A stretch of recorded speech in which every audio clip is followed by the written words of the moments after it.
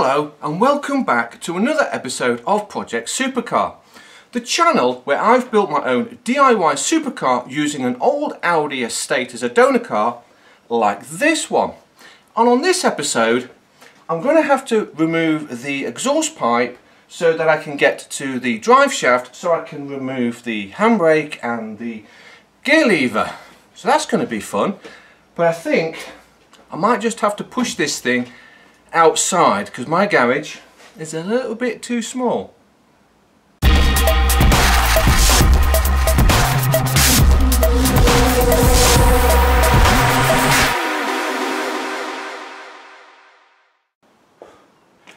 Now the plan is to push the car out, work on it here so I can actually gain access to underneath the car and hope it doesn't rain.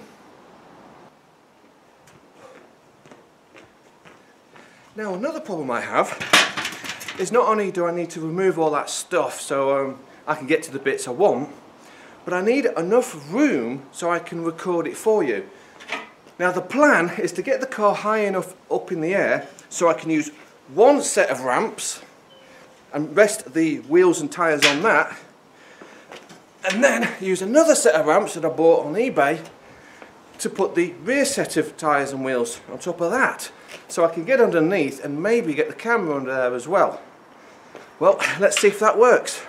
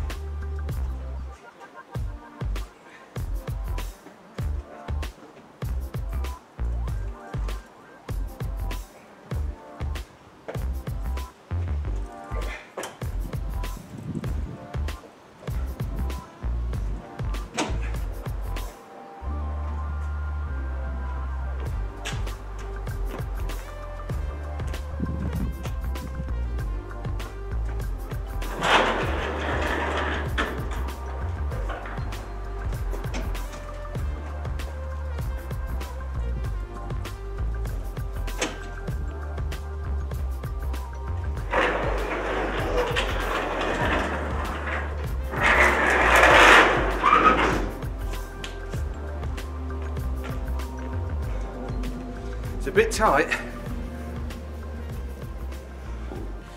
Now, before I get this thing up in the air and get a ramp underneath each wheel, I need to break the nut on each drive shaft. And this is a quattro, so that's all four wheels. So that means removing the wheel here. I'm going to take this cap off, put the wheel back on, use the weight of the car while it's still on the ground and with it still in gear so I can crack these nuts. Ooh. Now if you saw my episode on how to repair your jack, this jack should be all good to go.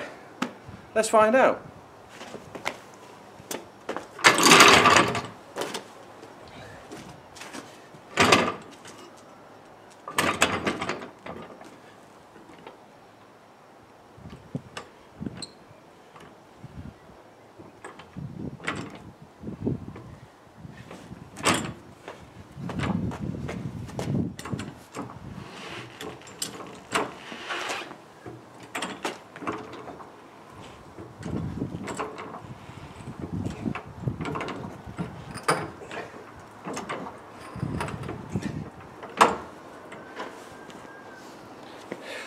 So far so good.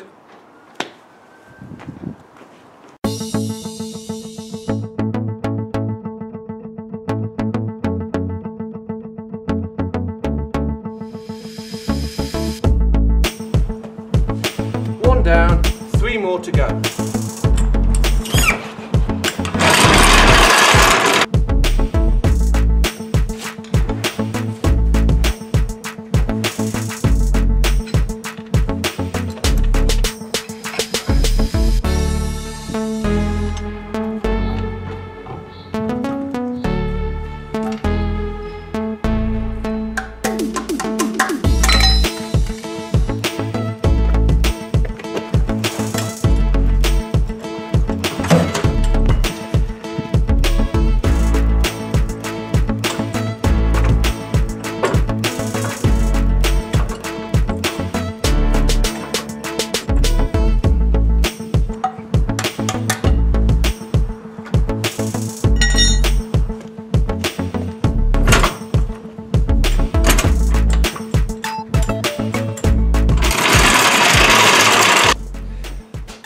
car on the ground, I can now use my breaker bar to undo the bolts, not nuts, on each of the drive shafts.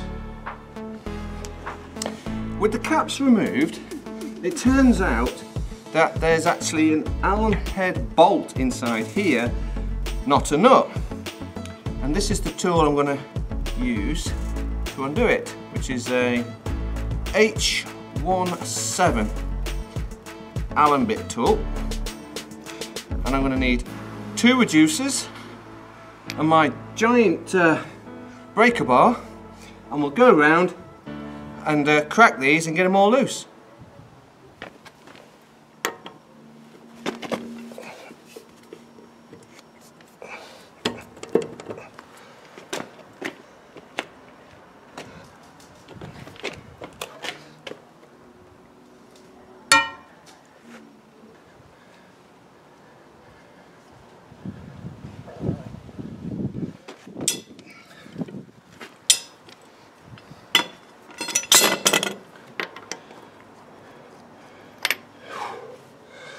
One down, 3 to go.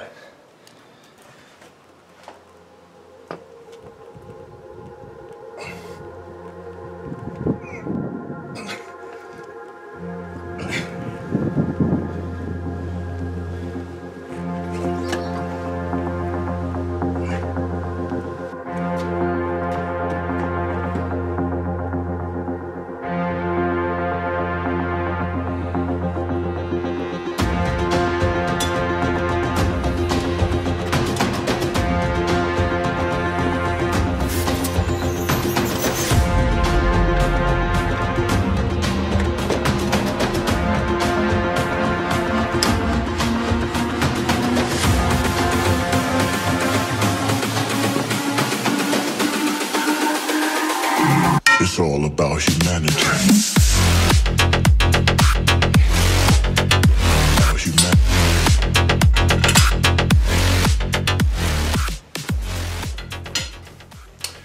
All 4 bolts are now loose.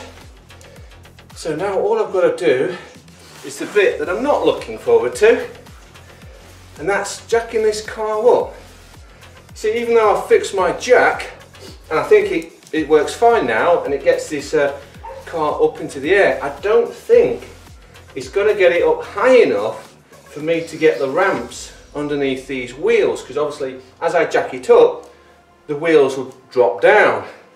So this might be a multi-stage jack up. I might have to jack it up as far as I can go, bring in some more jacks, jack up the wheels, and yeah, it's going to be a pain.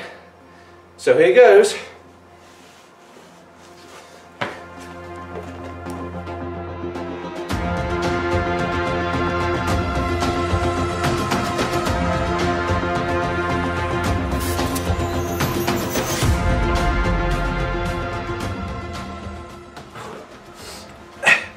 Yeah, I'd just like to say, I'm jacking it up on the subframe. This is a little bit crude. I don't normally like doing this sort of thing because you can scratch up the subframe and dent it and all this sort of stuff, so it's not really ideal. But I am stripping this car and parting it out, so you know, if there's some damage, well, just, you know, that's the way it is.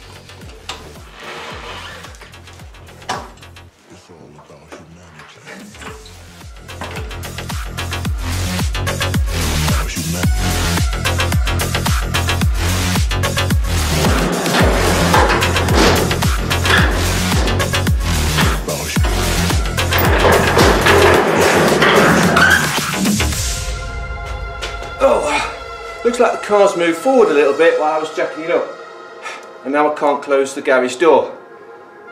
So down it goes, push it back, try again.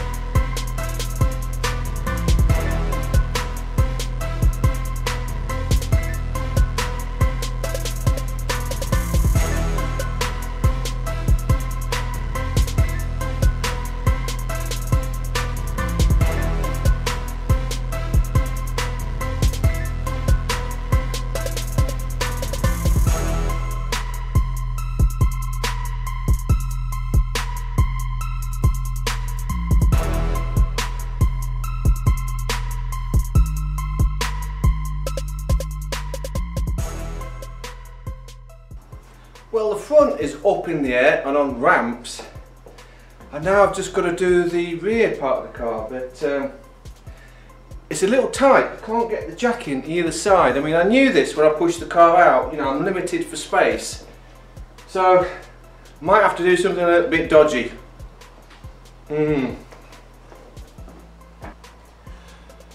Now I can't quite get this jack all the way underneath to somewhere that's structural to get this car up. So I'm going to use this piece of wood, put it on there and see if I can jack it up on the, this is where the spare wheel goes. I know you're not supposed to do this, and I wouldn't do this on a car that I want to keep, obviously. This is a scrapper, so if there's damage, there's damage. And I'm not going to get underneath the car while I'm doing this either. This is not how you jack up a car. But I've got no space, got no room. There goes.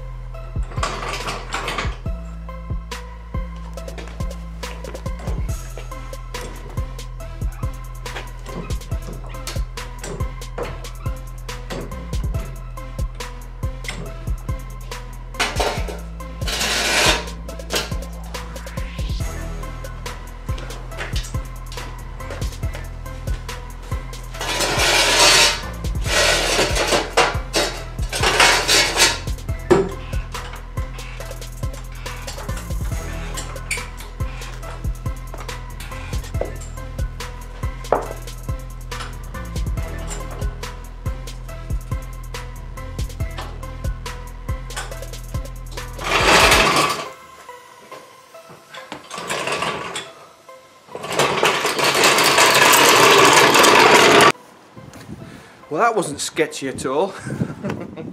Well, it's up, it's sitting there and it looks safe. Now, unfortunately, the clouds are coming in and it looks like it's going to rain. So I think what I'll do is I'm going to put some plastic over the engine and yeah, put some plastic over the engine, see if it rains. If it doesn't rain, then I can get to work and remove that exhaust.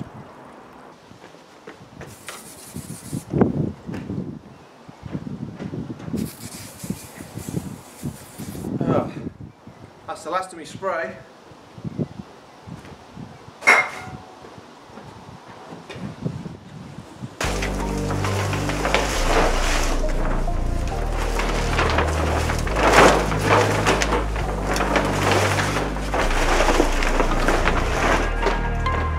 Brian, literally.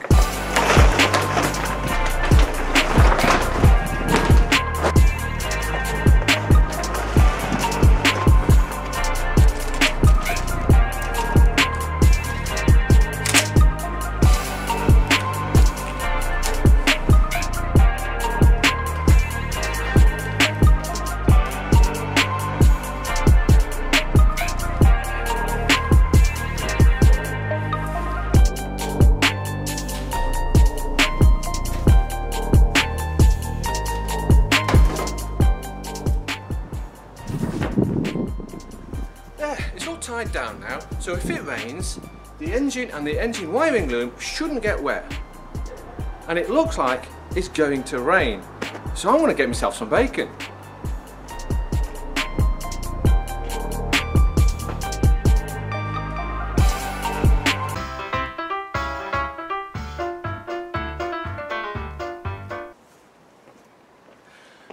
Well, I had my bacon, so you know what it's like after you've had a large lunch. You really don't feel like crawling underneath the car to remove an old rusty exhaust. And this is actually a few days later, so I don't think I can put it off much longer, but I'm going to have to crawl under this thing and remove an old rusty exhaust. We have a twin exhaust on this thing. It runs down the centre of the car. It splits in the middle and it runs up into the manifolds.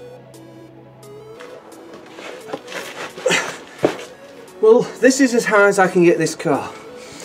I'm going to try and film what I can for you, but bear with me, there might be a touch of shaky cam coming. Okay.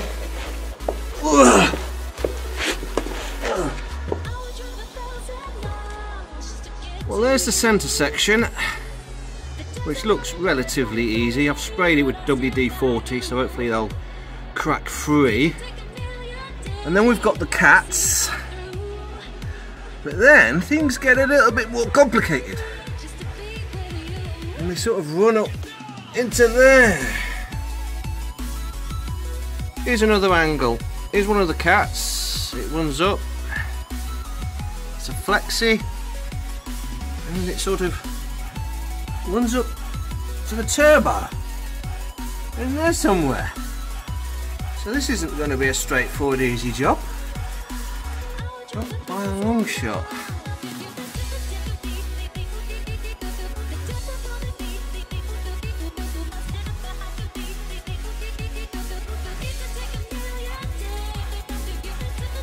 Well, these nuts here are 17mm, so we'll just see if we can crack them off.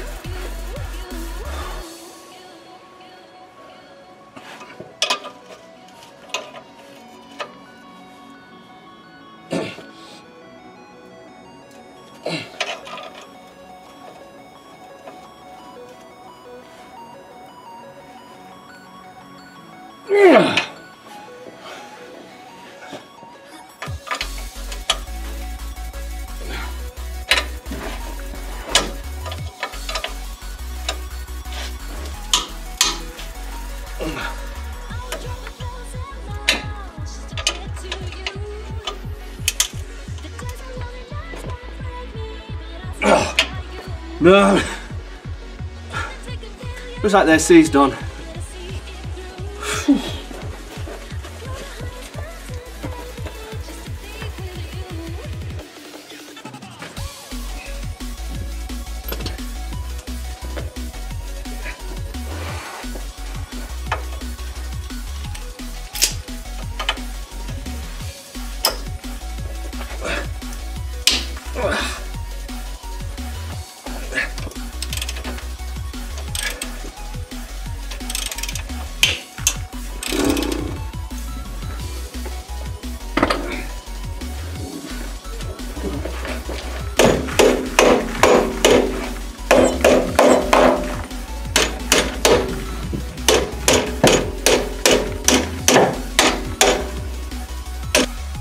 Well, they're all loosened off, so we'll move down to a bit further down on the exhaust, and there's a couple of hangers here, one there, and there's one on the other side there. I think I'll just unbolt the actual brackets to the body of the car, I think, so I'll just undo those next. Well, I hope this is in shot. I hope it's in focus. I really can't tell at this point. But I'm going to undo these nuts that support the brackets that hold this part of the exhaust. And these look like they're 13mm. Oh, those last ones, those last nuts, they're 17mm. If you were wondering. Now, I don't think I can get these brackets all the way off, but if I can loosen one side and get myself some slack and drop this down a bit.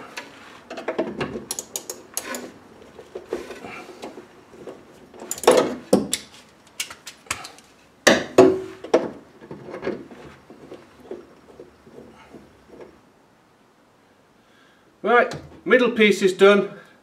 Now for the two tailpipes.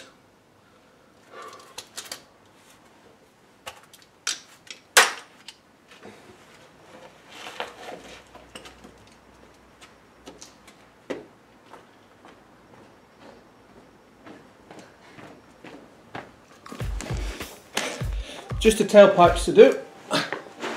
There's one rubber hanger there and another one here. So I'll prise these off. And then the exhaust should just drop down. Yeah, easy as that.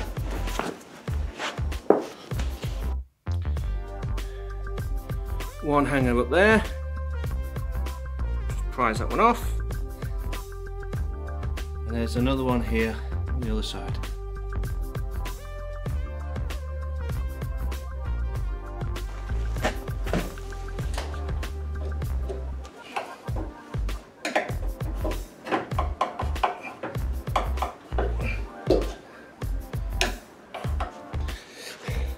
Now, take two.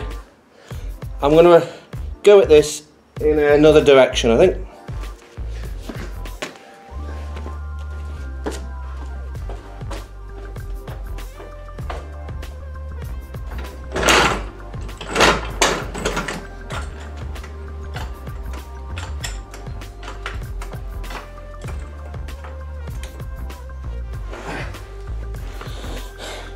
Okay, I've taken the tension, or the weight, off the exhaust, and what I'm going to try and do is actually unbolt this rubber hanger.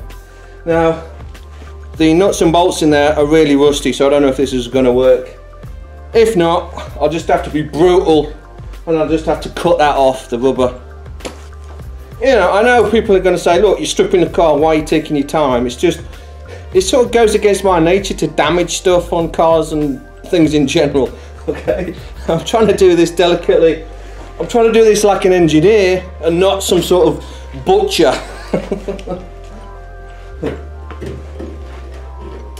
But I might have to get rough.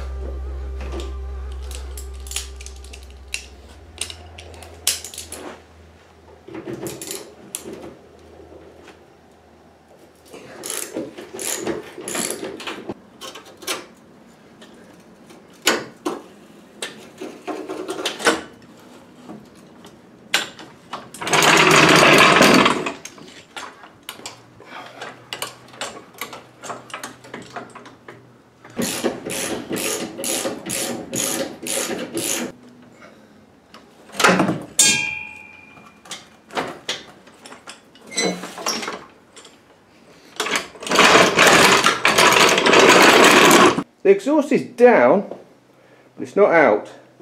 So I think I'm going to have to move the camera back a little bit, give me some room, and then I'm going to give it a tug.